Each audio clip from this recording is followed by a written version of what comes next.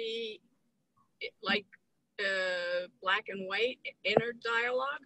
Or? Okay, so some of the conversation is where we're going to go from here to do an interracial dialogue. What's that? Night, you know? That's part of the, hopefully we will have time at the end of this conversation to discuss where people want to go from here. And I have ideas, but I'm sure everyone else does too. Interracial dialogue is very, very powerful, but it requires commitment from a group of people, and it's very or logistically intensive, right? Because you want to make sure that you're, unlike our conversation, a dialogue would mean understanding what are the parameters of a dialogue, following exercises where people have equal times to speak. I mean, there's a lot that goes into organizing a dialogue. So I am more inclined to say if people are interested in doing that, the JCRC and I would work with them to identify how to move forward on that. I don't think I have the bandwidth. We could do one dialogue, but if we want to do this in a way that we spin it off to different communities to run dialogues, maybe we'll want to bring together people for training on how to run them and have people run them. We can talk about what people think they have the bandwidth to do and what we can do well. I want to be sure that we talk about what we're going to do. If we want to do a dialogue, what do we want to do until that gets started? What do we want to do amongst ourselves while we work on how to, I always feel old when I use this language, but how do we work on proximity? What are the ways in which we can engage people of color appropriately without making it the role of people of color? And here I'm switching deliberately from Black into people of color. They are not responsible for who are quarter colorless, right? For engaging racial justice. Like, this is not something that we have to wait till Black people tell us how to do it before we have to take responsibility for acting and being engaged in issues of racial justice. And I think we need to understand what is our role going forward without making it someone else's problem. And I think there are a lot of people who feel like they don't know how to take those first steps appropriately. So we want to talk about that as well.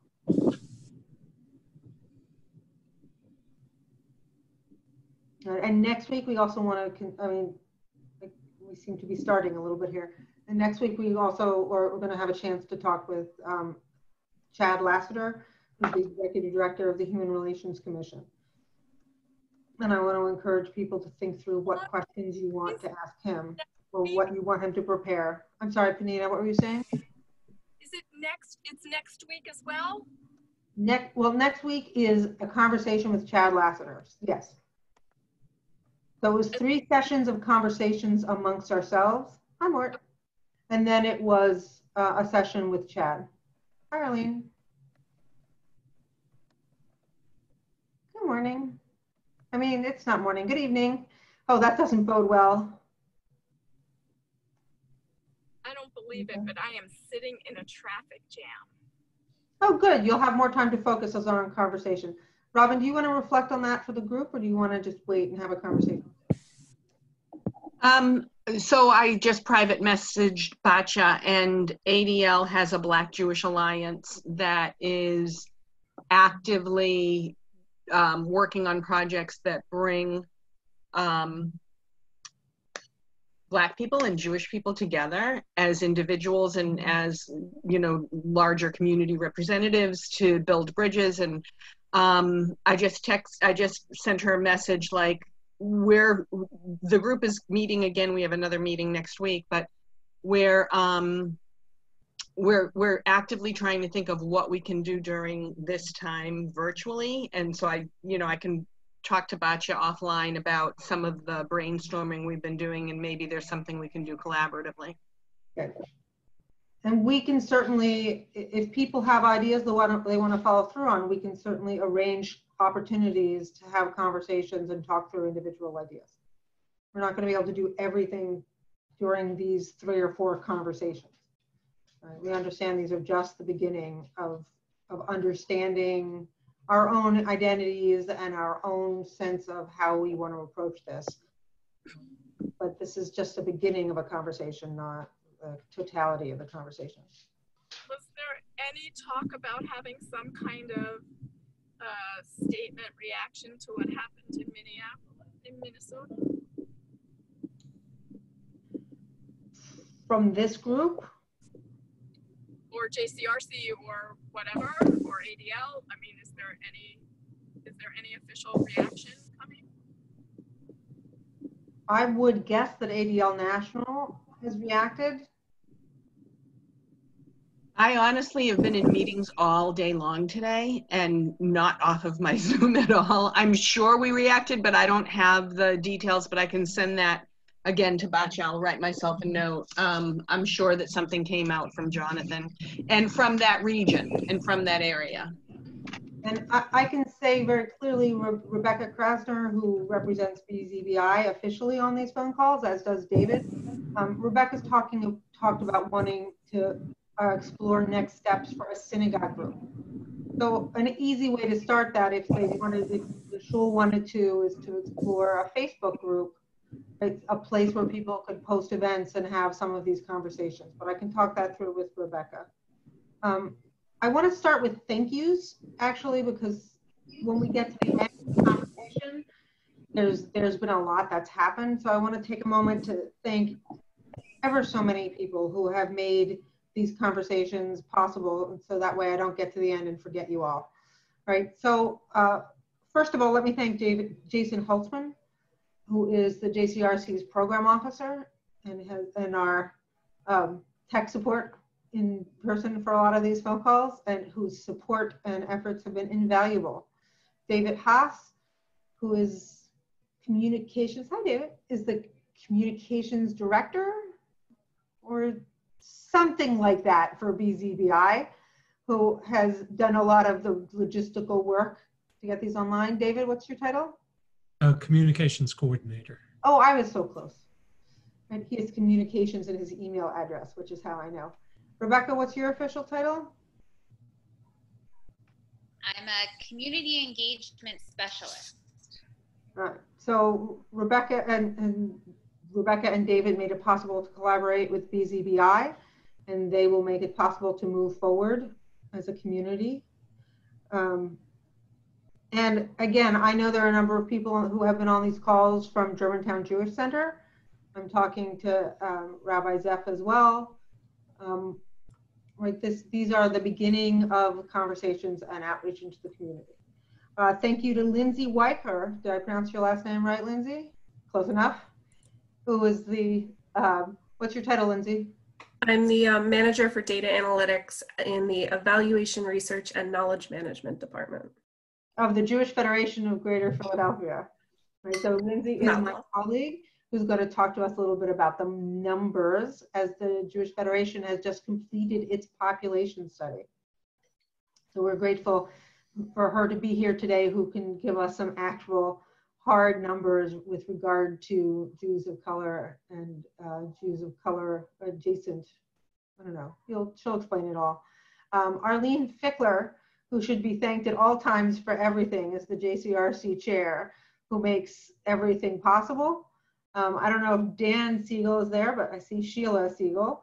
And Sheila and Dan are, Dan is the past chair of the Jewish Community Relations Council, and Dan and Sheila also have been very dedicated and committed moving forward for this work.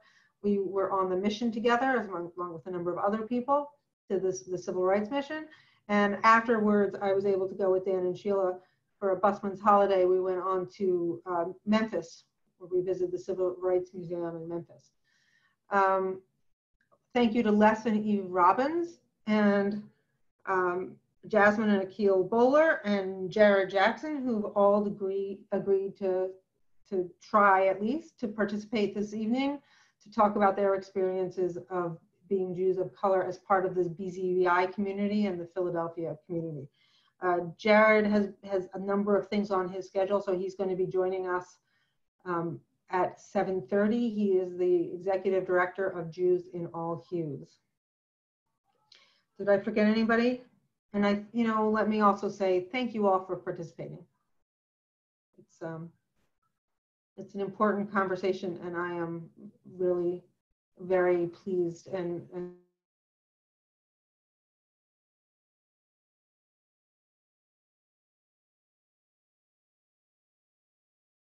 Brexit.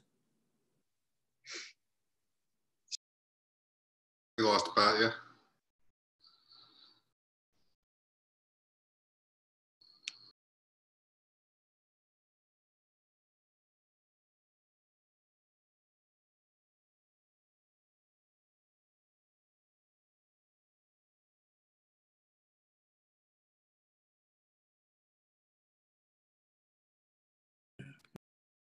What's Okay. the idea?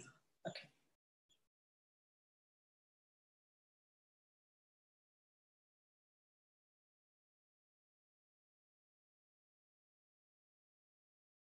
You took the host back, David. Oh, it was not my intention.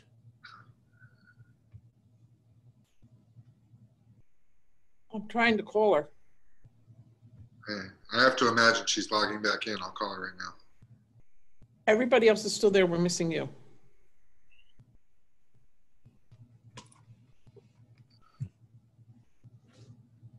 Says her Zoom is loading.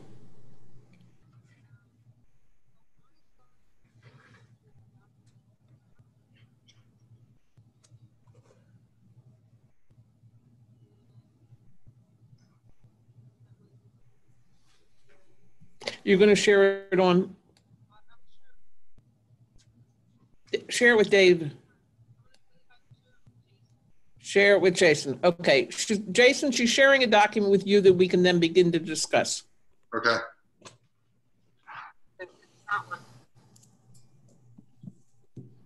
Batya, I put you on the speaker. I don't know if you can be heard by the others merely by transmission or not.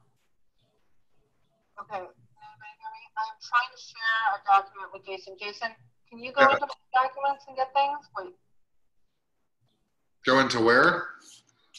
in my Google Docs. I'm looking. All right, I'm going to go onto my phone. Goodbye. Phone will do it. Hold on. Oh. I don't, we all think the Zoom work is very nice when it works, but when it doesn't, God help us all. That's the truth. Usually when Zoom goes down for a BZBI event, I'm somewhere where there's no cell phone reception and can't help it all. So you just never know. At least we've been, doing well until now. Yes, exactly. Just a little bump in the road.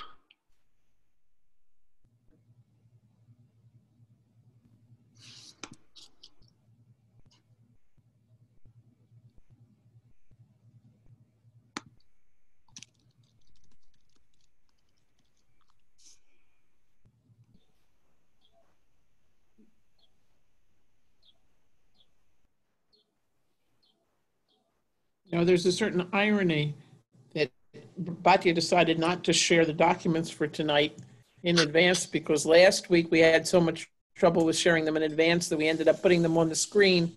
And so she decided to follow that same process again tonight. And now we've lost her and the documents. We had the documents, so at least we could begin to review them. I think she just sent me the documents. Arlene, the answer is you got to take the belt and suspenders approach. I think that's exactly right. And be ready to share it on the Zoom.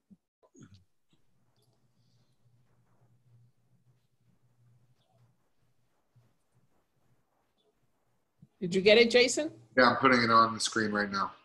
Okay.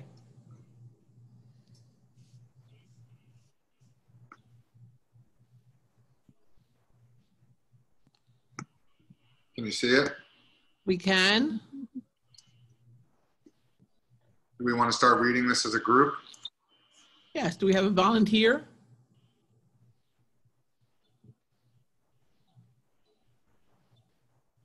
I can volunteer. I'm happy to Go start. ahead, Jason. Okay. It's from Facebook, and it's called An Experience of a Jew of Color from Maragad, and it was December 20th, 2019. Friends, with another Shabbat about to begin, I'd like to share some thoughts, as I promised I would, about how I'm feeling after my final speaking engagement of 2019. This is going to be a long post, so please settle in if you choose to read it. Obviously, I hope that you will. For those of you who are not aware, 1 week ago, I arrived at the Union for Reform Judaism Biennial Conference in Chicago, and from moment one, things did not go as any of us had hoped they would. When I went to pick up my credentials, I was told that the, quote, real Maragad needed to pick up her badge. And when I replied that I was the real Maragad, I did not receive an apology.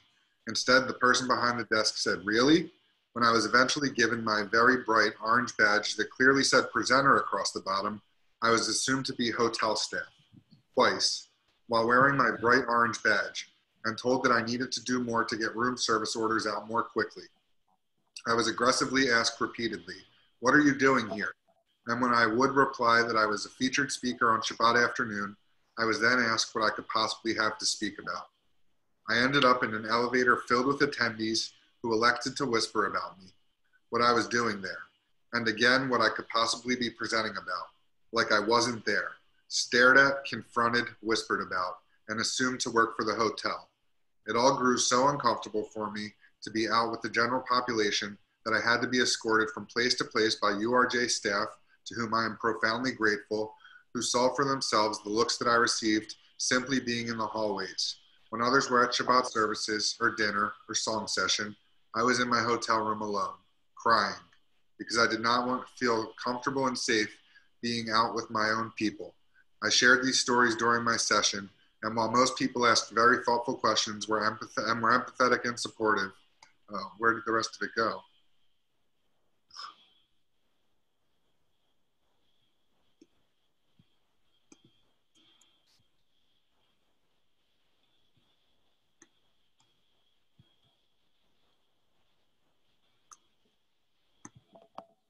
I can probably find the post somewhere.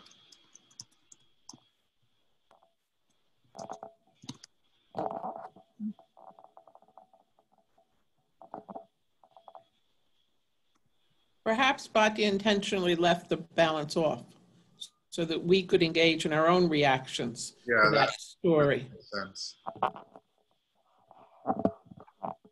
People have reactions. Were people aware of this posting when it happened after the convention of the Reform Convention?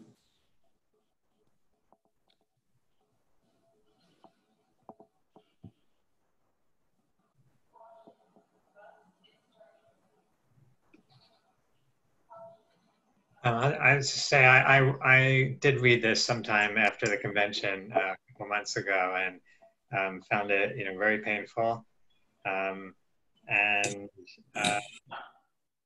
yet not very surprising, because I've heard similar stories from others as well, that even the best intentioned of us can have blind spots.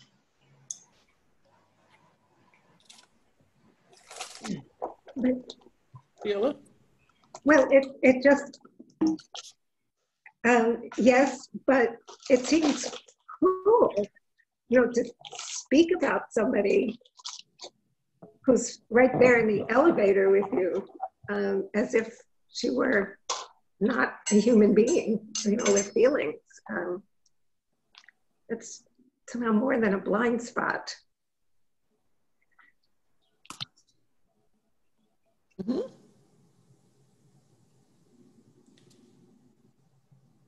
Batya, you're muted. Hi. You're back. I am sort of back. I am now on my cell phone while my computer tries to be useful. Yeah. but at least we can kind of make do with that for So now.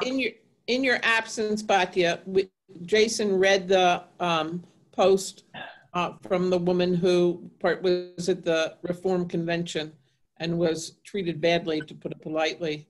And we assume that you ended it intentionally where she's beginning to describe the reactions to her presentation. So at this point, I mean, you can actually go friend her on Facebook, and it's listed there. She also has a recent article out at Tablet Magazine, which is has even a little bit less of a description. It may be helpful to know that Rick Jacobs apologized. So I've had interesting reactions to this piece. But before I talk about them, I'd love to hear some of your reactions. Was it surprising? When you reflect on this experience, what is it that you think about it?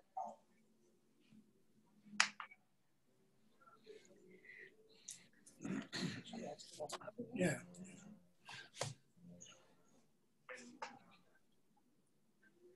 So before you returned, David Mazenkas said that he did not find it surprising, although disappointing, and Sheila Legos found it to be cruel.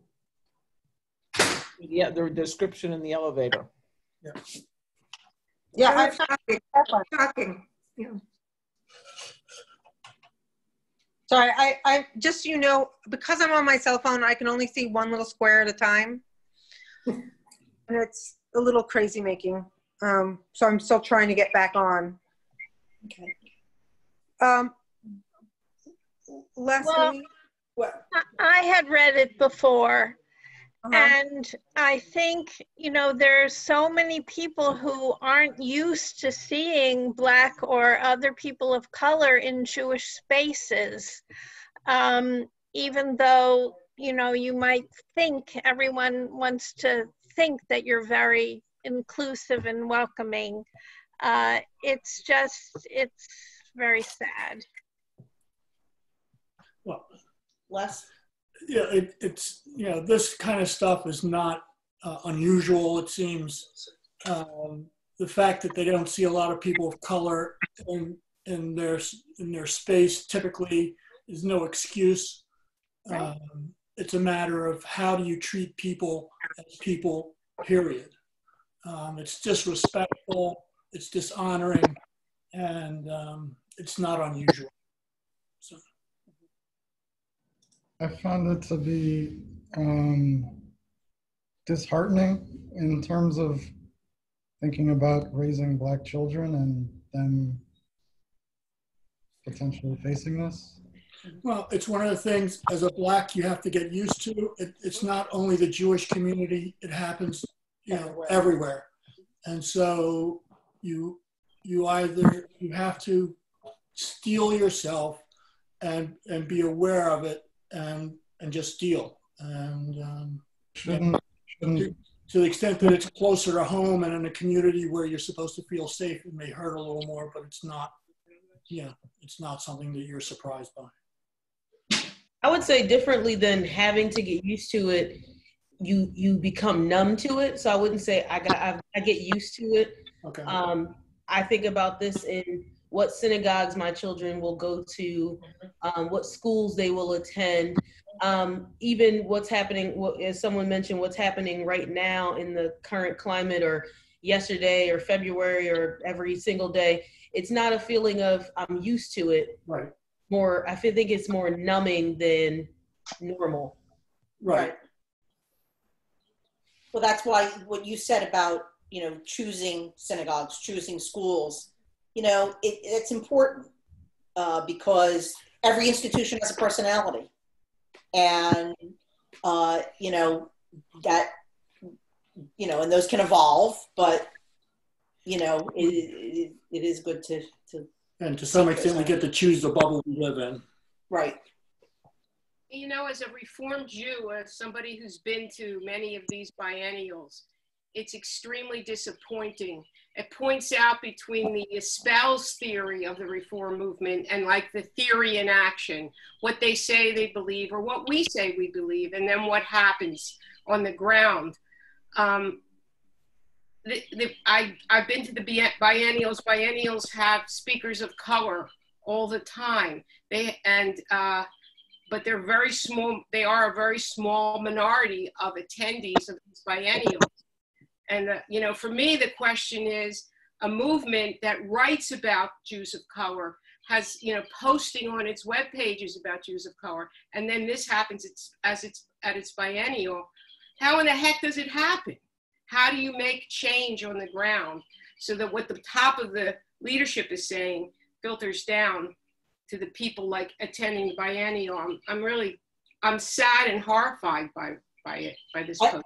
Yeah, Arlene, I was gonna say, as someone who works in a synagogue community, whose, you know, whole job is about community and welcoming, it's such a challenge to change the culture of an institution, let alone an entire movement.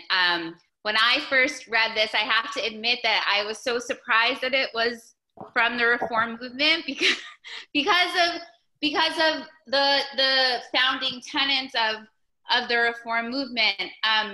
But it's, you know, we have no control over what the people in our institutions are going to say and what they're going to do. But I'm really grateful to Batya for bringing this, because it really helps us to open up a very specific conversation about what can we be doing in our communities to try to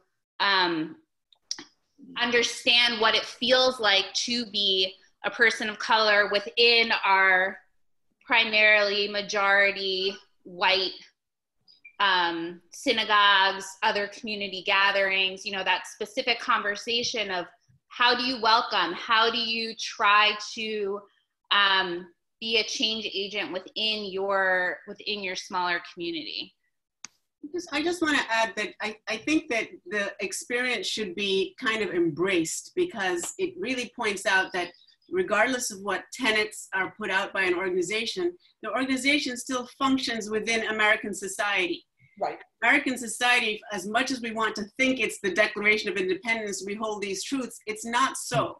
And therefore, you have this as an experience to put it squarely in front of you, that this country, the way that it operates, the way that the assumptions that are held, the values that are held, are very contradictory. And it also suggests the real need for actually having people of color, if there's a desire for change, to put those faces into different types of positions, forward-facing positions, so that it becomes more normative.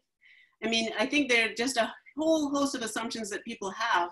I mean, I can't tell you how many times I've been mistaken for the help, you know, in different places that I go. It happens all the time. If, you know, you do have to steel yourself to it. But I think in this instance, because it happened in this very confined environment of the biennial, it really affords an opportunity to see something that you might not ordinarily see, and to recognize solutions that really would start with not understanding how somebody feels, but understanding what can be done about it in terms of making it more usual for people to see people of color in leadership. I think about the rabbi at Central Synagogue. She's a fantastic symbol, because people see her and they see her as a non-white person who is in that position, and she was the cantor before that. So that's just my thought. I think something that's also interesting too is it's up to everyone to look inward as well, to think that one space, because everybody is the same, that it doesn't exist there, right?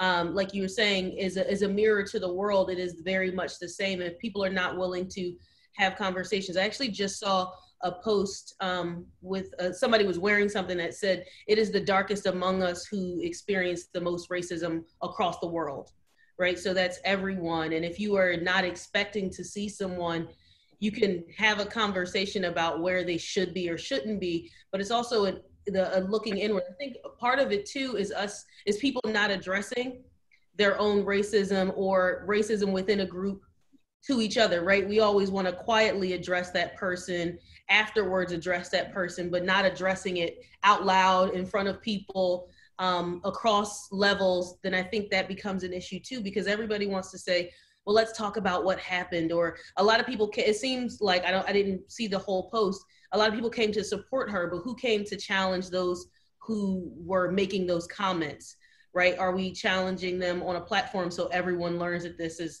an issue? Are we challenging them at the highest level? I mean,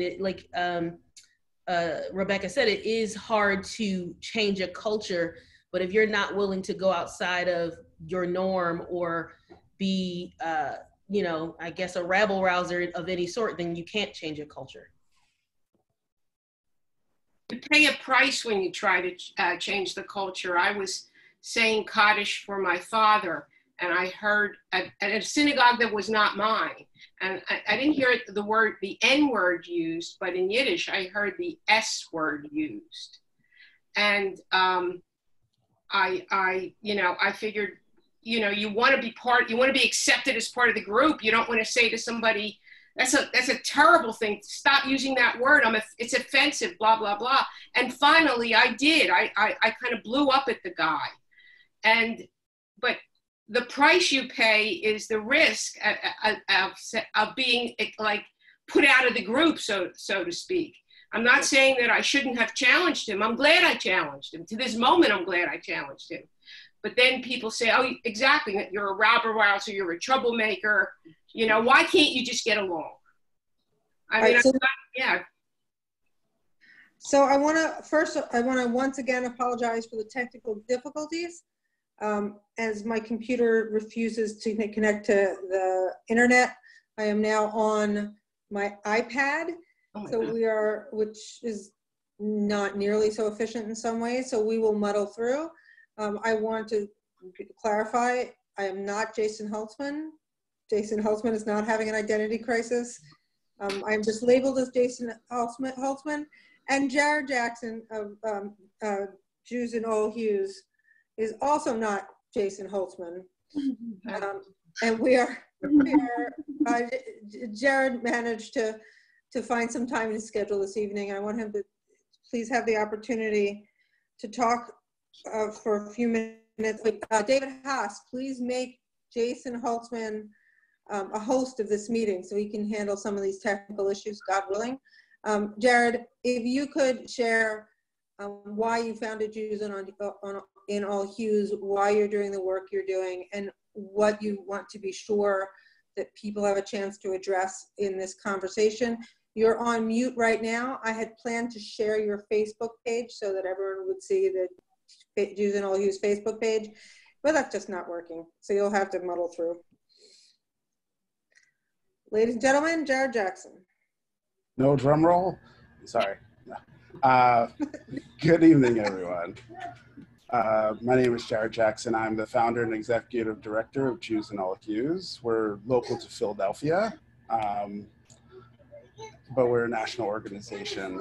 A little bit about me. I grew up in South Jersey, but I was born in Philly, in Mount Airy. And I grew up experiencing a lot of racism. Sorry, you're also going to hear my kid in the background because this is 2020. So it's also bedtime. So I grew up in South Jersey facing a lot of anti-Semitism, full frontal, like our house being broken into because they thought that we were rich, or my classmates trying to like stone me to death because their preacher said, the Jew, blah, blah, blah. I can't say too much because my kid is around. And I also faced a lot of racism in the Jewish community, so much so I only spent 1 year of Hebrew school in the synagogue before it was too much for my family to bear. And we also tried many other places, many other streams of Judaism, and were rejected for the same reason. The fact that we are like Black and brown kids, and my mom is a widow. So there were a lot of intersections there. But one of the main points is like that actually led up to me founding Jews and All Hues is the fact that in my house there was a lot of love. There was a lot of love for Judaism, Jewish people, like Jewish peoplehood. I meant to say humanistic values. My mom spent a lot of years of her youth growing up on a kibbutz. Not growing up, but like growing up in the adult sense on a kibbutz, and really loved connecting with various people around Israel, and also New York where she grew up. So she passed a lot of that down to us. There were also different families when I was growing up who were just like mine, who also faced rejection. And growing up in South Jersey is not the simplest thing to do. Growing up anywhere isn't really simple. Growing up isn't simple. But when I became an adult, I got more and more curious about actual like Judaism outside the home, more than just Passover Seders and Hanukkah and guilt trips. So I did some exploring. I ended up becoming the president of a Hillel. Ended up working for Birthright Israel, and it was at Birthright Israel that right before I started there, connected to Birthright Israel was this trip that I was selected to be on, and there were 15 people selected throughout the world to be on this trip for people who made a significant impact in their local Jewish community. And on that trip, there were people who had one Jewish parent. Some people were adoptees just by choice and all, but a lot of us had the same thread going through, where we were leading in communities that didn't fully accept us. You okay, hon? Excuse me.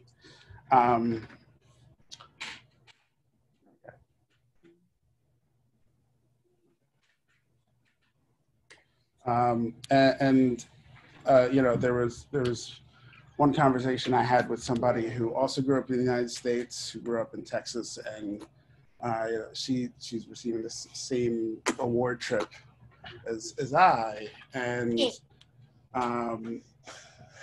her stories about not being accepted were just as insane as mine, and so it was a combination of like facing all this adversity while loving Judaism that kind of created a cocktail that ended up forming Jews and All Hues. And really the point is that, we started out as a group of formerly enslaved peoples that began a new, vibrant religious tradition and multiple cultures that have spanned thousands of years.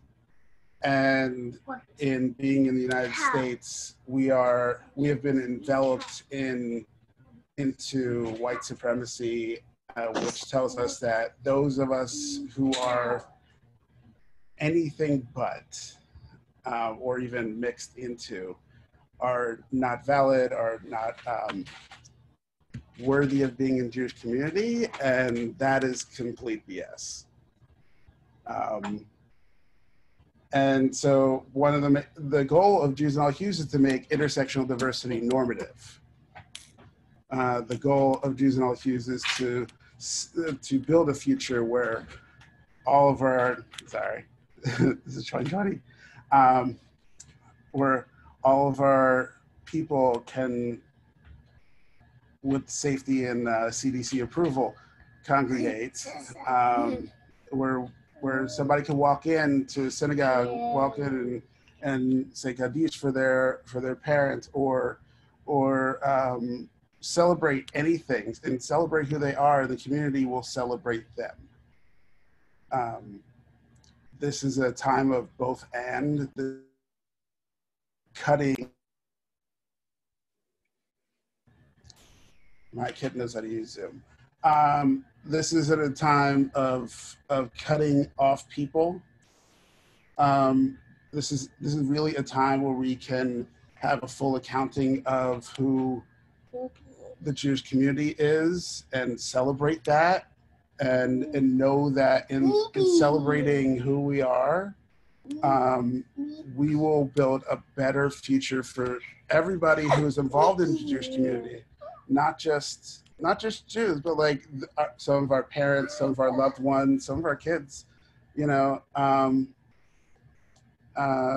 that looks totally different than the 1950s and is much better for us as human beings. And so from that point, we can also be a model to to other communities who are struggling with the same things, and to this country that is definitely struggling with diversity, equity, inclusion.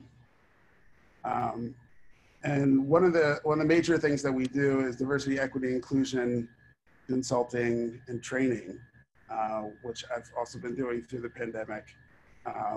We have a whole team, a whole multiracial intersectional team that takes on various issues, but really has a grounding in pro-liberation strategies and modalities that are based in like anti-racism work and anti-oppression work. So,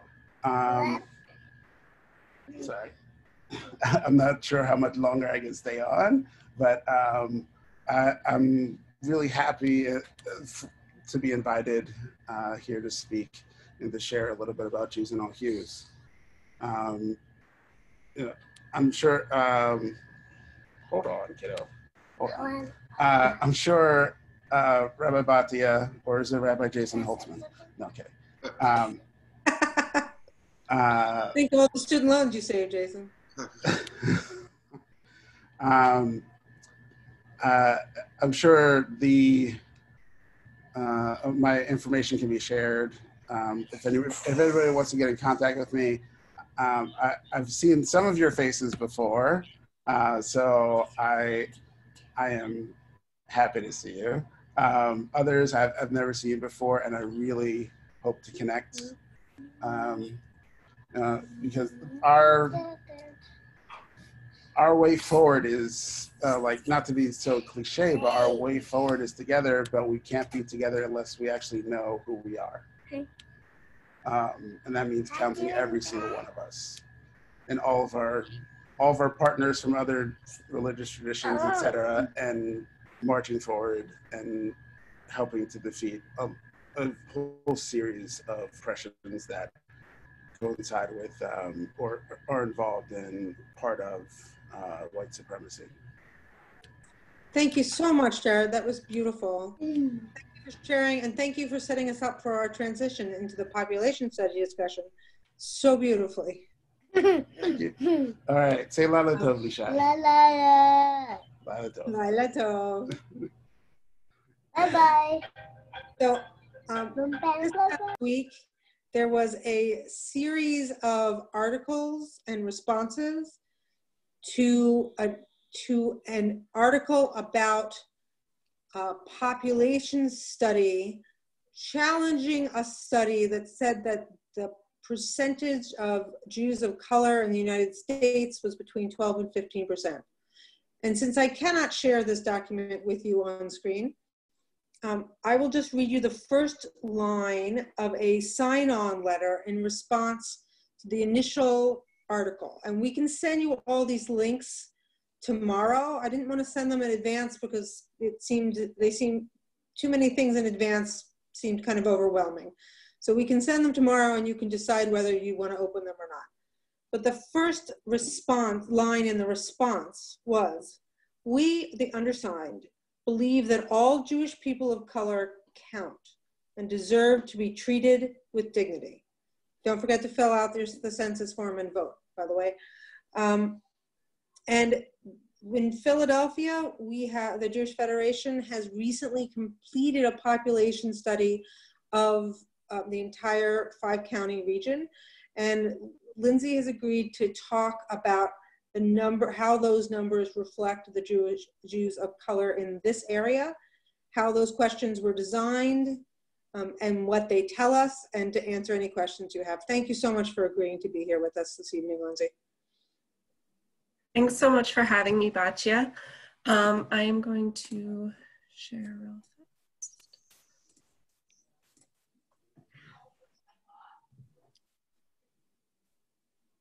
Oh, okay, I'm not able to share my screen, so we're just going to talk a little bit. If you can send it to Jason, he can share. It's fine. It's just a couple of charts, but we could talk through it. So as Batya mentioned, Jewish Federation of Greater Philadelphia recently commissioned a population study to help identify the number of Jewish households in Greater Philadelphia, as well as trends and behaviors around Jewish engagement, socioeconomic characteristics, demographic information, poverty, health, access to care, a whole bunch of different topics. Every large city Jewish Federation conducts one of these population studies approximately every 10 years. And our results were just released this past February. Before I talk a little bit about the data and how it relates to the population of Jews of color, I want to talk about the methodology a little bit, which kind of relates to the articles that Batya had mentioned. For our study, we changed our methodology from what we used in 2009.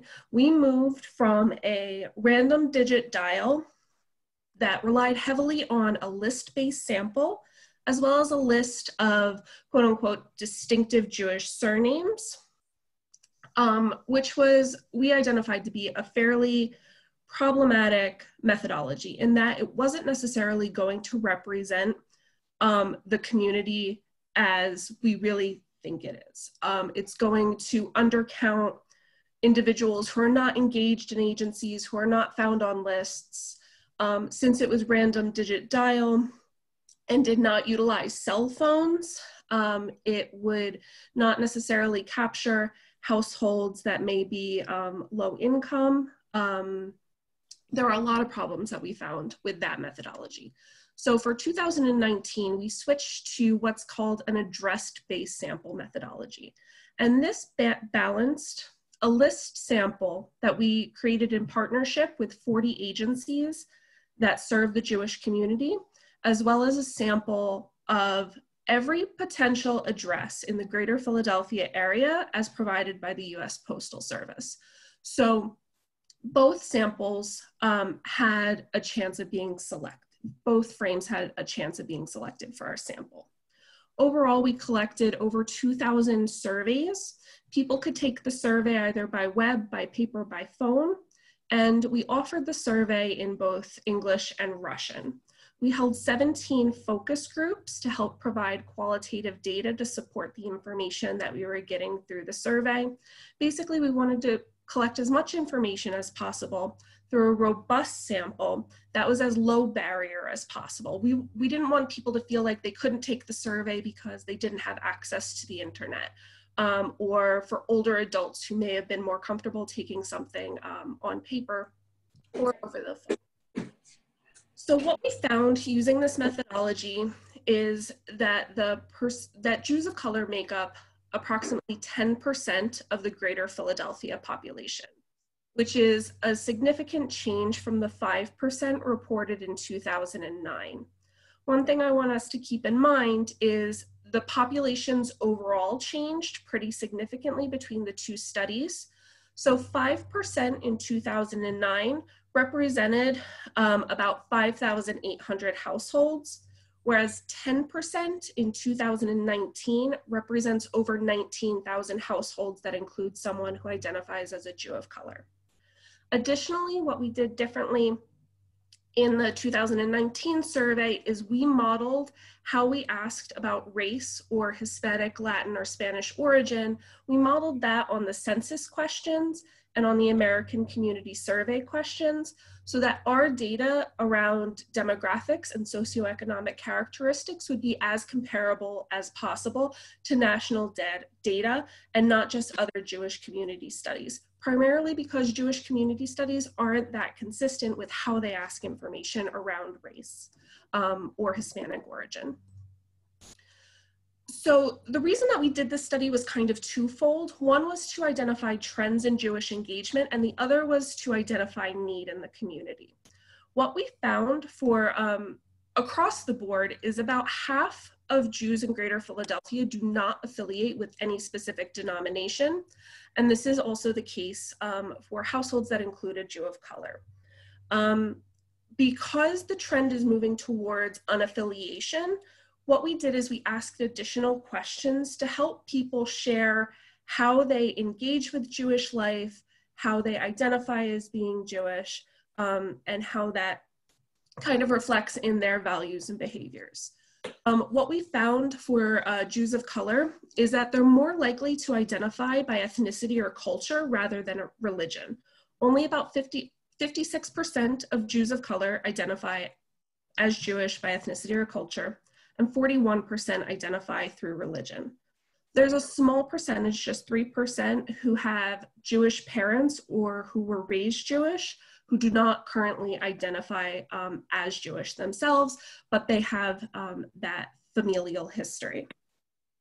When we took a look at traditional Jewish behaviors like lighting Hanukkah candles, we found that over half of households that include a Jew of color participate in some sort of traditional Jewish activity.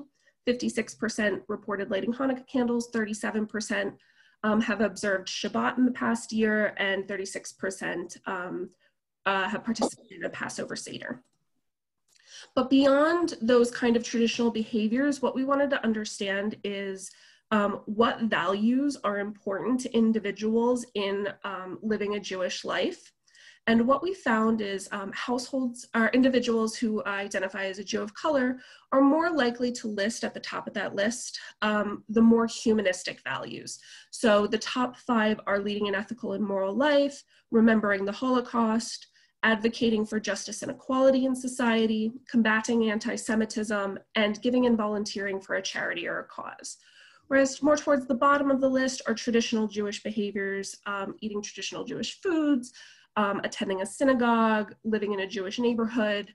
But what we found are those two sides of the spectrum are pretty consistent across all populations that we looked at. They may be in a slightly different order, but they tend to fall towards those sides of the spectrum. As I mentioned before, we also wanted to really identify actual need in our community. So we took a look at socioeconomic characteristics, poverty, food insecurity, healthcare, and access to care. And what we found are households that include a Jew of color are disproportionately impacted by poverty compared to households that are just comprised of white, non-Hispanic individuals. They're about 4 times more likely to be living at or near poverty, which we define as living at or below 200% of the federal poverty level. So 46% of households fall within that definition. Additionally, 4 in 10 households with a Jew of color are identified as at risk for food insecurity, but only about half of those households are receiving some sort of benefit support, so like SNAP or what's also known as food stamps. So that discrepancy is pretty significant when we look at households just comprised of white non-Hispanic individuals. It's a much, much smaller percentage between the individuals who are at risk for food insecurity and those who are receiving some sort of support. Related to poverty, a number of studies have indicated that there's a very close correlation between poverty and mental health. And what we found is households with a Jew of color are more likely to report somebody being diagnosed with a mental health condition, but 4 in 10 of the households that report a mental health condition are not receiving any kind of treatment. Related to that, about half of households reported some sort of physical health condition, but only 31% are receiving some form of treatment. And about 30% more households with a Jew of color are about 30% more likely to indicate cost as a barrier to receiving either some sort of healthcare treatment or a health screening. So I know that was like a lot of information to just like throw at you. We're going to be doing some data briefs over the next 12 to 18 months, where we're going to be looking at some subpopulations or specific topic areas. And one of the reports that we're going to be doing is a deeper dive into looking at the trends around Jews of color in the greater Philadelphia area. We don't have an exact timeline for that report, but it is on our list. So we're looking forward to looking at that data a little more. As you heard from some of these highlights, it's pretty important information. There are some really important trends that we need to identify and continue to address. So I'm happy to answer any questions, whether it's about the methodology or about any of the articles that Batya had mentioned. Well, I went to several of your presentations, and you know, they're obviously very interesting, but I raised this at 2 of them. Why was there no mention of Jews of color in any of the presentations? In my mind, it rendered them invisible. That you know, the Federation came out to the greater Philadelphia area with this fabulous population study. And there was not one slide that identified Jews of color in your findings. I was told, well, that will be for another presentation. In my mind, that's how you render a population invisible or less than. I'm really disappointed that Jews of color were not presented in the overall findings. Yeah, that's an extremely valid point. And I don't have a particular reason why it was excluded. I can tell you we are planning on doing additional reports and presentations. Yeah, I completely understand, and it is an extremely valid point that it should have been included in the community presentations, as well as information about other underrepresented groups. So looking at, you know, LGBTQ plus communities, those weren't included either. So yes, absolutely. Thank you.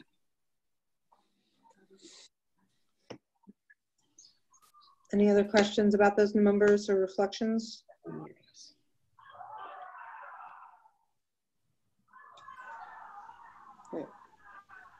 If I remember right, you said that overall the Philadelphia area is about 10% Jews of color, but the report actually broke it down by county, and that Philadelphia had a higher proportion of Jews who were Jews of color. Is that correct? So actually, Delaware County has the highest proportion. When we look at the population of Jews of color, the majority of them live in Philadelphia County. So about 70% of Jews of color live in Philadelphia County. When we look at the county populations and we look at the percentage of Jews, when we look at Jews of color as a percentage of the total Jewish population by county, what we find is Delaware County actually has the highest proportion of Jews of color, and Bucks County has the lowest. In Delaware County, it's about 20%, so about 1 in 5 Jewish households include a Jew of color. In Bucks County, it's about 2%. Philadelphia County, off the top of my head, was 12 or 14%. It was kind of in the middle there. So it definitely varies when we look at it county by county, and that's why it's so important for community studies at the city or regional level to be tracking this information, because when we look at information nationally, when it comes to racial identity, it's it's not really as representative as when you are looking at things at much smaller geographic scales. So that's why it was important for us to break everything down by county. We're additionally going to be breaking information down by kahila or neighborhood, and looking at specific sections within each county, or at zip code clusters to really better understand information at the lowest geographic level that we can do without violating any kind of confidentiality for the individuals who completed the survey. Lindsay, this is Arlene. I think it's very important that that in your next effort, you try and break the data down further, because I went to the Center City Kahila's presentation of the data, and it was disappointing to me that there was not further information that really focused on Center City as contrasted with the rest of the Philadelphia data.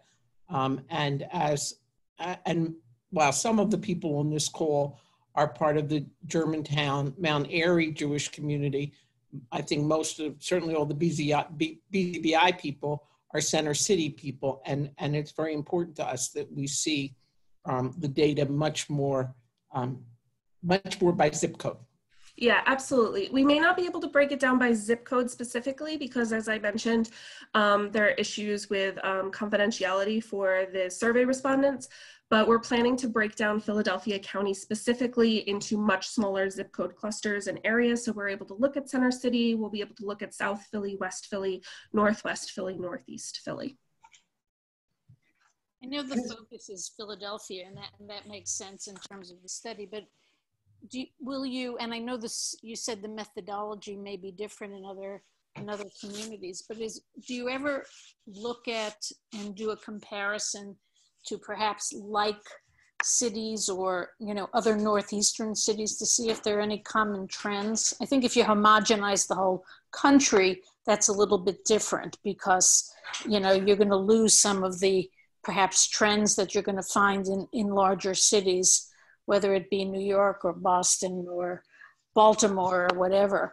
But do you ever do that? We are planning on looking at comparisons to other cities. Particularly we want to look at Boston, the DC area, and Baltimore. Not necessarily New York, because New York is very much a larger population and they have a very significant demographic, a different demographic profile than some of the slightly smaller of the large cities. So we do plan on looking at those. Baltimore actually just released their report within the past, I think, 2 or 3 weeks. So we're going to be taking a look at them. Chicago is getting ready to do their next study. They're in the process of their updated study. So we're waiting for those results to come out to kind of look at what's happening in Chicago. What I can tell you is trends as they relate to interfaith are pretty consistent across the large cities. Trends as they relate to disaffiliation with particular movements are consistent. So there are some trends that we are seeing that are similar across all of the big cities.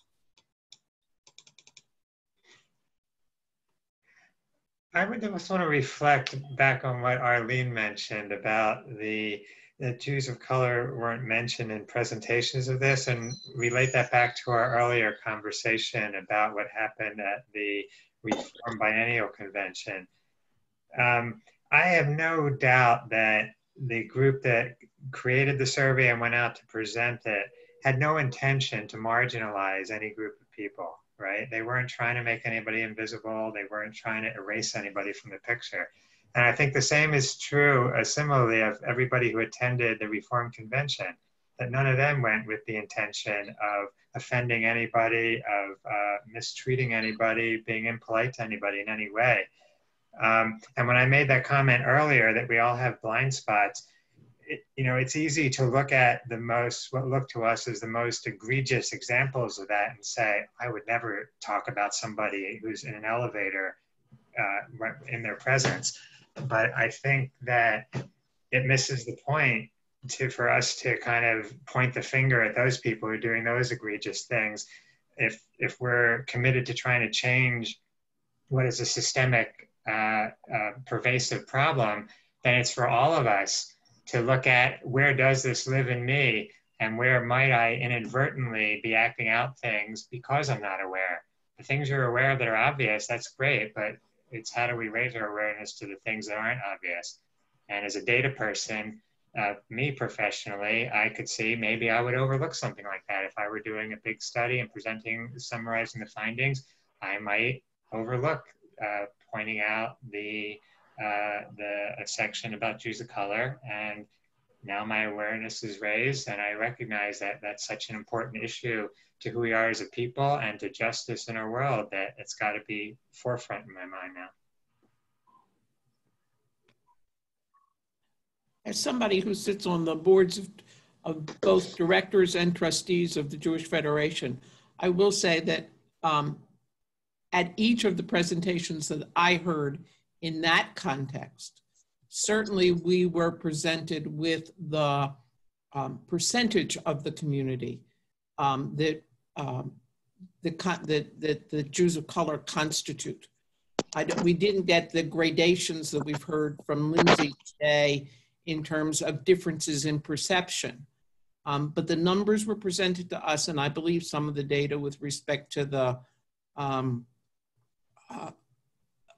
increased, comparative poverty rate levels and the like are certainly being considered by the committees of the Federation that are trying to prioritize the Federation's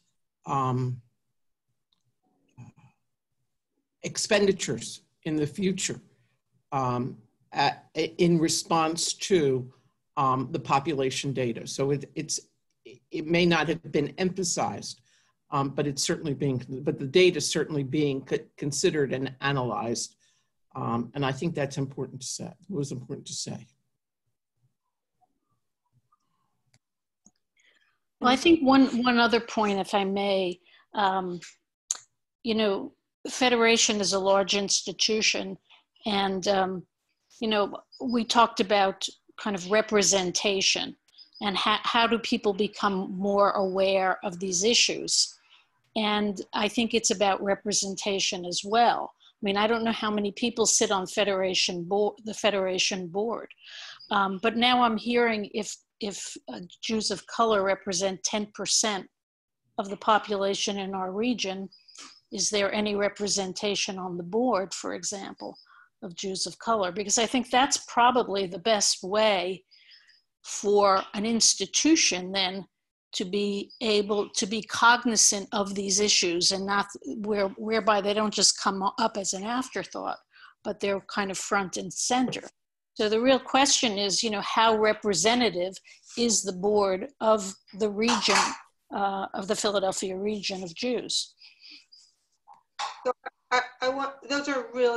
these are really significant points, and I hate to interrupt. I just understand that Jasmine and Akil Bowler, who've agreed to come on and speak about their experience at BZBI, because we need to understand, as we discussed earlier, every institution has their own culture, every person has their own experience, and we want to have this opportunity to hear from them. But this is an important conversation, and we want to continue it going forward. Lindsay, thank you so much. It was really beautiful work that you've been doing with the population study. And I really appreciate the attention you've given to the entire community. So, and please feel free to stay on, continue the call. Jasmine and Akil, would you be willing to share some of your experience? Jasmine and Akil were both very generous with their time in conversation with me earlier last week. Sure. We're in the same house on 2 different devices. So I think we're gonna join on mine. You want to turn your volume down? Yeah.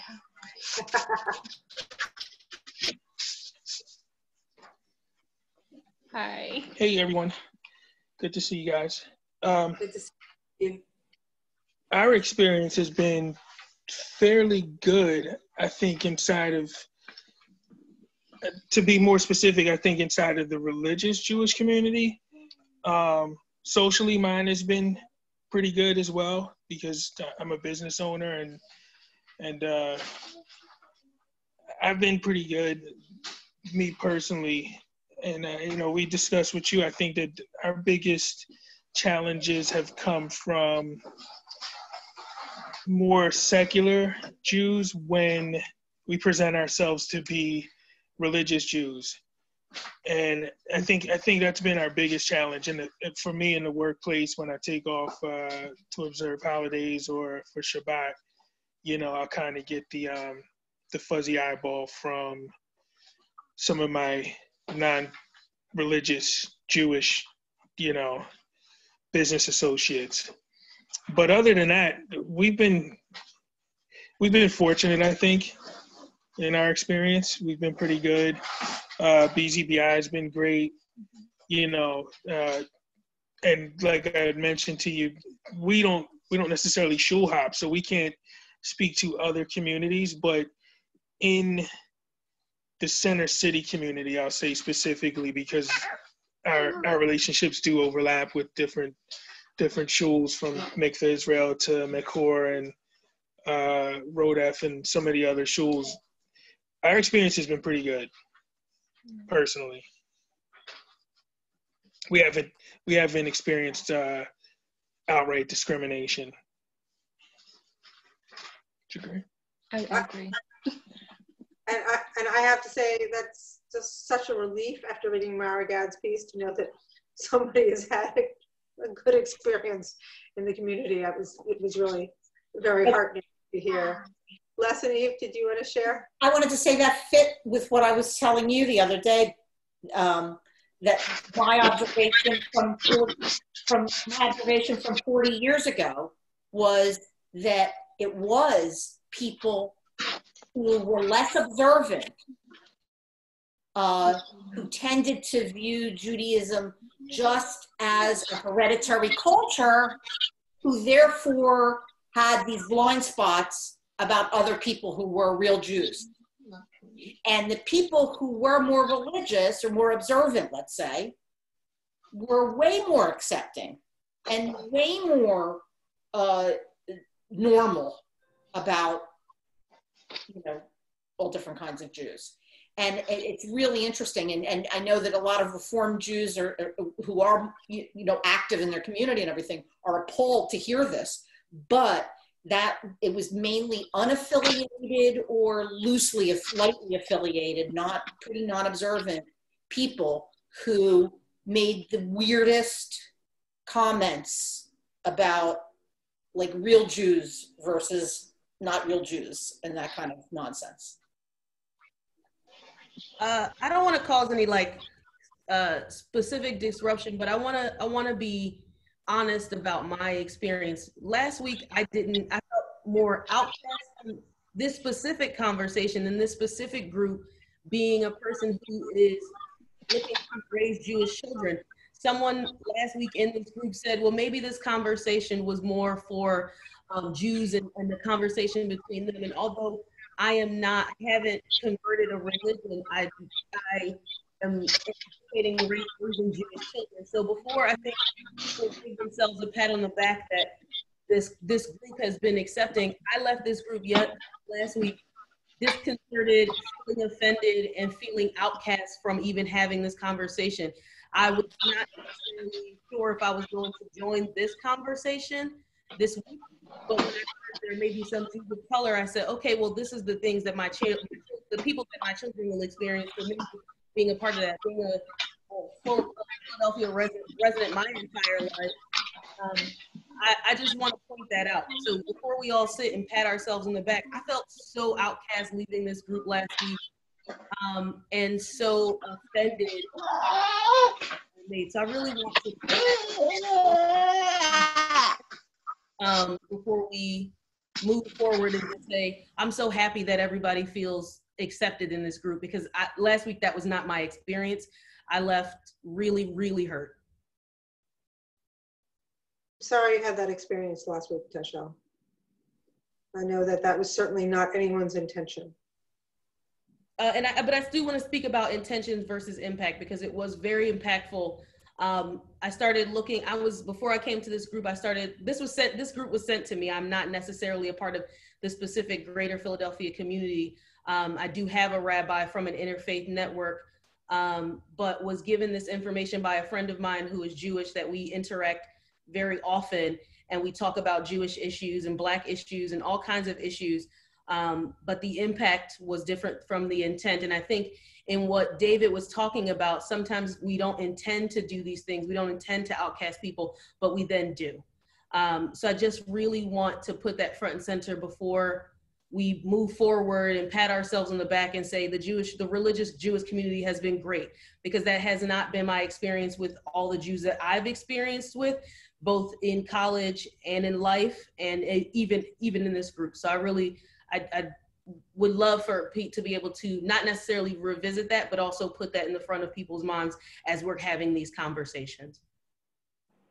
And as much as I am delighted that there have been some positive experiences, if you have an opportunity to listen to one of Yakvila McCoy's presentations, she speaks often. You can find her in conversation if you go to the B'nai Jeshurun website, it's a synagogue in New York. They recently did a series of conversations on racism, more frontal panel discussions-ish. And she speaks about her experience in yeshiva as a little girl, and she had some very negative experiences in the very traditional Orthodox setting. And as we reflected a number of times, the institutions have their own cultures. And it's hard to know what you're going to encounter. And again, learning from every encounter and coming to a place where you understand what has come before and what needs to change is what we're all looking for. What we haven't done in these conversations yet, as they were designed to be a more internal discussion and then a more historical discussion, was to talk about where we go from here. And as we've said repeatedly, these are just the beginnings of conversations. They're not sufficient, and they're not where we want to be. They're just an opportunity to reflect and to consider what's next. And I would love to hear suggestions about what we should be working on next. The things that were discussed at the very beginning of this call. Next week, Chad Lassiter, the executive director of the Pennsylvania Human Relations Commission, is going to be joining us. We'll be talking for a little bit, and we'll have an opportunity to ask him questions on racism, on anti-Semitism, and the state of hate and bigotry in Pennsylvania. And he has participated in a number of these panels, and he is just a lovely person, in addition to being extremely knowledgeable and passionate and compassionate. We talked to Rebecca Krasner at BZBI about working on a dialogue group, developing a relationship between the BZBI community and maybe a church community of color or some other individuals of color. Another idea that we've talked to, which is easy, right? Robin Burstein from ADL was saying that she'd be willing to engage and talk about how to bring people into dialogue, which is a significant and important move forward, but it also requires a lot of commitment and careful planning. So we'll be talking with her and following up on that. I'm going to suggest book groups are one way, with that word proximity that we talked about the first time, the idea that we really need to understand, and we can't understand unless we really engage. There are books like this one, right? It's The Color of Law, A Forgotten History of How Our Government Segregated America by Richard Rothstein. The Pennsylvania Human Relations Commission will be bringing Richard Rothstein into a conference that they are co-sponsoring with HUD in the fall. So I'm talking to Chad about, I don't know how his agreement works, if we will be able to also ask Richard Rothstein to speak to our community, but as he's coming to town, it's an opportunity to read the book, understand the ways that issues and policies are intrinsically and explicitly racist. It's important and horrifying. The Human Relations Commission is also bringing the author of White Fragility to town, so it's an occasion to read that book as well. And those are discussions that we can have that are a little easier as a logistical lift. I'm going to read this list that I had hoped to share on screen, but that won't be possible. It is in the resource packet you got when you registered for this, these conversations. The cover of the book looks like that. It's Ibram Kendi's How to Be an Anti-Racist. And I'm going to read a list he has of ways to be an anti-racist. And again, I apologize for not being able to share it on screen. Admit racial inequity is a problem of bad policy, not bad people. Identify racial inequity in all its intersections and manifestations. Investigate and uncover the racist policies causing racial inequity. Invent or find anti-racist policy that can eliminate racial inequity. Figure out who or what group has the power to institute anti-racist policy. Disseminate and educate about the uncovered racist policy and anti-racist policy. Deploy anti-racist power to compel or drive from power the unsympathetic racist policymakers in order to institute the anti-racist policy. Monitor closely to ensure the anti-racist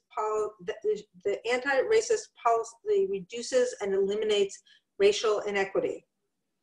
When policies fail, do not blame the people. Start over and seek out more effective anti-racist treatments until they work. Monitor closely to prevent new racist policies from being instituted. That's one list. I'm sure there are others. Are there some suggestions that people would like us to pursue going forward? Well, can I just respond to what Tychell had said?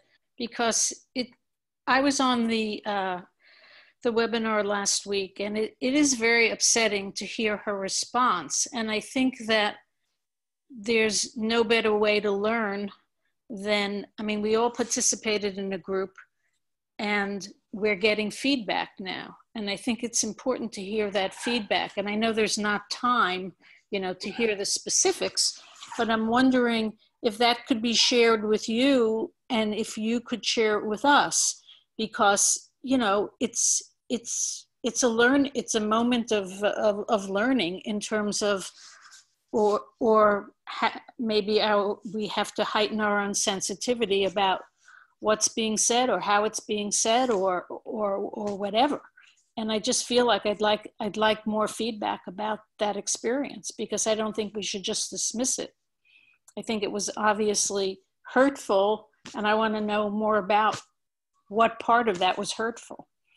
So to the extent that you can do that, that would be helpful. So we can have that conversation now.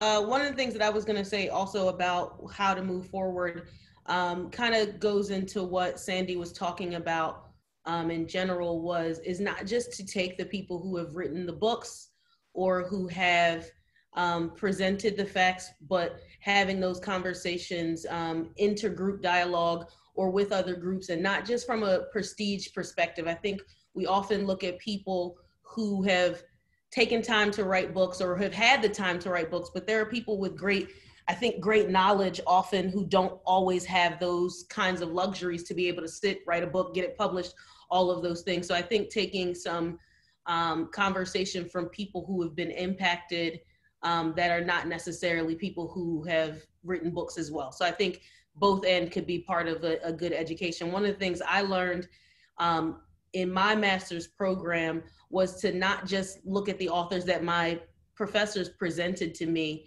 but go out and speak to people who had just the experience, who may not necessarily have had the most eloquent words even. And I think that's something as I can't speak for everybody in this group, but for most people who have had some type of formal college education, we tend to look to authors, research, statistics, without looking to the people who just experience on the ground. We research them without considering them. We talk about them without engaging with them specifically. We take the things that their experiences and quantify them or qualify them without engaging with what is actually happening to enhance our own knowledge.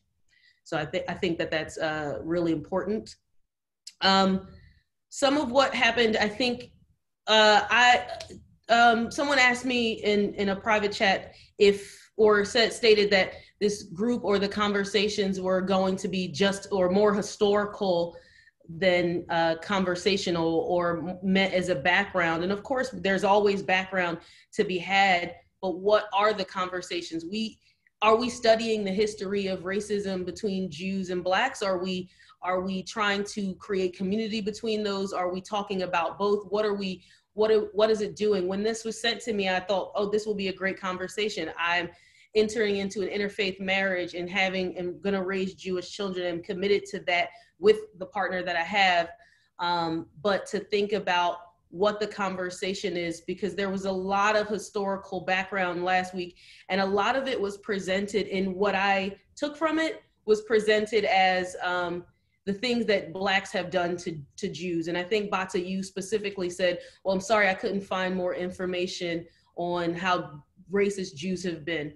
And that was a point of offense to me because I experienced it, but we were only talking about it from Blacks to Jews. And to sit in a group full of Jews and only hear about the things that Blacks have done to Jews was like, okay, but where's the conversation about how we can come together, how we can move forward, how things have happened on both sides, how, what we can do. And then the other, I think, portion is to hear that because a group, Black Lives Matter, made some statements that people didn't like, people are concerned about or unwilling or are able to let go of how they want to move forward with advocating for Black lives, whether it's inside of Black Lives Matter or outside of. I think a couple people also spoke to that, but people saying, well, that was so disconcerting that what Black Lives Matter had to say about Israel and Palestine, that, yeah, I don't know how I can move forward. I don't know, it really hurt me and I don't know what to do with that, more than that was concerning. We should talk about that. And then what we're also doing, we're talking about the relationship with Jews and Blacks right now. And, of course, not everything can be solved in an hour and a half, but to really talk about what we can do versus just what has happened. This is the third week of this conversation, and we're just having a little bit of conversation about where to go from here. I think most people in this group know some form of what has happened between those two communities. I have only been in a relationship with a Jewish person for 7 years, and I know a lot of those things because I invest some time to think about them. So where are we going? Are we just going to keep talking about what has happened or to whom and why we can let it go? If I only thought about what has happened to Black people and not Jewish people, then I would be doing my partner a disservice, or someone that I know a disservice, because before I met and was in a relationship with him, I had Jewish friends. So let me reflect that what I apologize for was if the balance of the text that I selected seemed off, because the texts were meant to reflect both the positive and negative aspects of the relationship on both sides. The ways in which the dichotomy between the Blacks and the Jews is not accurate. It is a general, broad brush approach.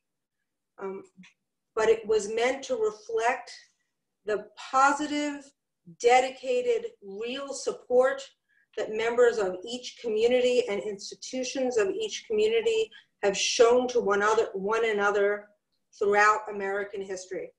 It was also meant to be a chance to look at the tensions in the relationships on both sides, between the Black and Jewish communities and individuals in the Black and Jewish communities throughout histories. And those tensions, from what I could see, are pretty much the same as they've always been, as well as the commitment and the support. Very, very grounded in the similar issues throughout the history of the United States. So if there is some way that I was off in my balance of presenting those, I'm truly sorry. The conversation was meant to be historical, right? The first conversation was meant to be internal, and the second was meant to be historical, so that we can understand, first of all, so that we can understand where the stress points and the tensions are, because we don't want to pretend that the relationships have always been perfect. Because if we pretend that, then we're not going to be able to be sincere and real in our relationships to other people. Batya, can I just appreciate all the thought that you put into putting this program together and to choosing the materials you chose to present. I mean, I think that was a bold thing to do, to bring the program and to present those materials knowing that they were imperfect and incomplete. And Tyshell, I want to really appreciate your speaking up, because I think what you're offering all of us is a gift that's not easy to come by, which is you're taking the risk to speak up honestly about something that was painful to you in an environment where you don't know how it's going to be received. And I think if those of us most of us are on this call because we don't want to be part of a racist system, and we don't want to be unconsciously perpetuating the racist ideologies that we grew up around and internalized without intending to, then we're naturally going to have a reaction. Anytime we hear of something, it's going to be defensive. That's certainly how I felt when you were talking about, oh my God, I feel so bad that I didn't notice that and I didn't speak up about it and everything. But rather than, if we really want to be able to change and we want to be able to learn, we have to look at that, what you shared with us, as a learning opportunity, not to defend and explain why we did what we did, but to just listen and hear how it was received by you, and then be able to reflect later on what can we learn from it and what can we do different. So I learned a lot of that from reading Robin DiAngelo's book about white fragility, and just how much that first instinct is going to be defensive, and how we got to get past that if we actually want to learn and make change. So thank you. Thank you, David. I'm Barbara. I never really introduced myself. I'm Arlene's partner. And I just wanted to add two things. I've come to this kind of work because both she and I are members of a social justice policy group at Knesset Israel. And we started book discussion groups as a way to kind of give people a common grounding in lots of the issues that kind of swirl around us today. And I think you had mentioned earlier, Batya, what can we do going forward? And I think that kind of discussion can really end up being very helpful. To kind of bring it back a little bit to the conversation that we've just had, I think I kind of felt a little bit of what Tyshell was feeling last week. And one of the things that jumped out at me was in terms of the discussion of Walter White. I knew Walter White was part of the NAACP, but I didn't know anything about him. It just so happens that I'm reading Abraham Kindi's first book, which is called Stamped from the Beginning. And he goes in at length about who Walter White was. First of all, they start off by saying he was a blonde-haired, blue-eyed guy who chose to identify as Black. He's like the great-grandson of President Harrison. So that's who this man was. But from Kindi's point of view, he was an assimilationist more than anything. And the way he's framed it as assimilationists believe that just by conducting yourself in a certain way, you will break down prejudice, you will overcome it. And I think that when Kindi's moving on to ideas about anti-racism, the point is that that kind of assimilationist ethos does not always work. So I thought that the excerpt that from the letter that he was writing was really coming from the perspective of an assimilationist, that he would have said the same thing regardless of whether the person was Jewish or some other outgroup, including another person of African descent. So I think that sometimes these things end up being real landmines. I think I used that phrase the first time I kind of jumped in and crashed the session two sessions ago, when there is not a lot of context. And the more context we can give ourselves to understanding, then the better off we are to really understanding, and then to seek to be understood. I want to be honest. Hold on. Yeah, I want to be honest and say it wasn't just the material that was presented. Honestly, I think, and I can talk with you offline, Batya, if you'd like, or if you keep going. I also think it was the defensiveness and the retort when I talked about some of the material that was presented. It was the retort of, I'm sorry I didn't find more things, so more racist things Jews have said. It was more the retort than the information. I'm sorry, that was sincere. That was not a defensive statement. That was not a sarcastic statement. That was a sincere statement. If I got the balance wrong and how I chose these materials, if you read through books, because what I'm trying to do is to sum up an endless books, right? These are really thick books, right? And I was trying to get them down. Somebody said there were 11 pages. That's much too much material.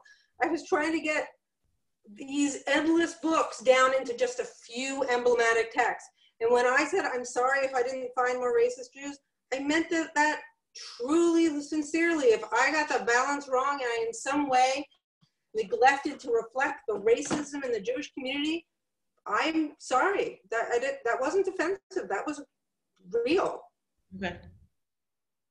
All right. It came right before a different conversation that someone already offline and said they would love to talk about because they said it to me. They said it. So those coupled together came off very disconcerting. But I think just can I actually say one more thing that I worry that I was misheard? Right. I was concerned that you heard me as criticizing MLK's response as having a rebuke to the Jewish community. I actually thought it was a beautifully written speech because I think there is an appropriate rebuke of the Jewish community. And I thought it was such a beautiful speech because if you heard it, you would never know it was there unless you were looking for it. And maybe I definitely heard that. I heard that it was more of a call to action, and that's why I framed it as such. I thought it was a call to action. I think it is. I think it absolutely is.